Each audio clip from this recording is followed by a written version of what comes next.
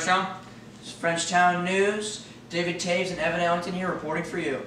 Some upcoming events are Thanksgiving break, which we have a Tuesday early out, Wednesday, Thursday, and Friday is off, and we come back on Monday. Next, we have Snowball's postponed till January, and we won't have any more information until that time. Next, Christmas break, we have an extra 2 days, so it goes from December 18th all the way to January 4th.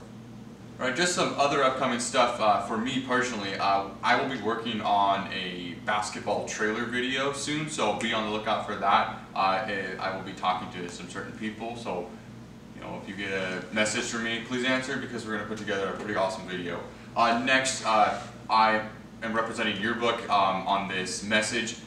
We need senior photos and senior baby pictures as soon as you possibly can because we have to have the yearbook as completed as we can by January after winter break. So if you can send those in as soon as you can, that would be really appreciated. Thank you.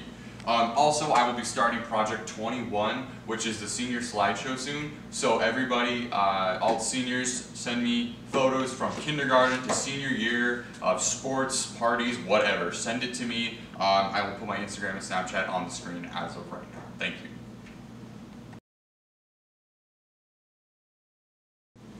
In the first round of the FTN draft, the first overall pick is Jeremy Velasquez. Let's go!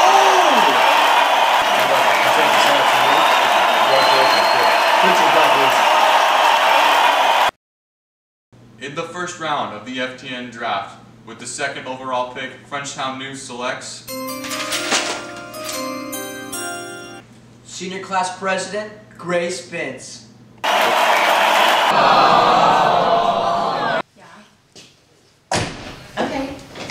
Hi, I'm Grace Spence, and it's time to talk about club updates.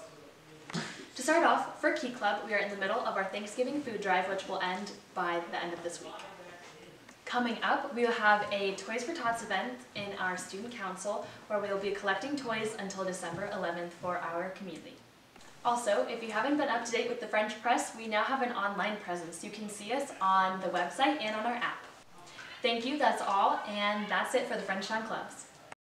What's going on, Frenchtown? It's Caden Hansen, and welcome to this week's edition of Sports Analysis. I'd like to start off by congratulating all fall sports teams for a very successful season. Already can't wait for next year.